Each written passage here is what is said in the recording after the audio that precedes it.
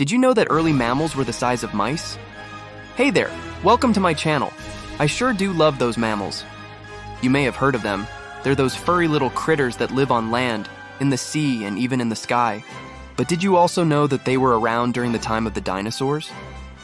Okay, so mammals first appeared on Earth about 225 million years ago. That's about the same time that the dinosaurs were just starting to show up. For a long time, scientists thought that mammals were too small to have been around back then.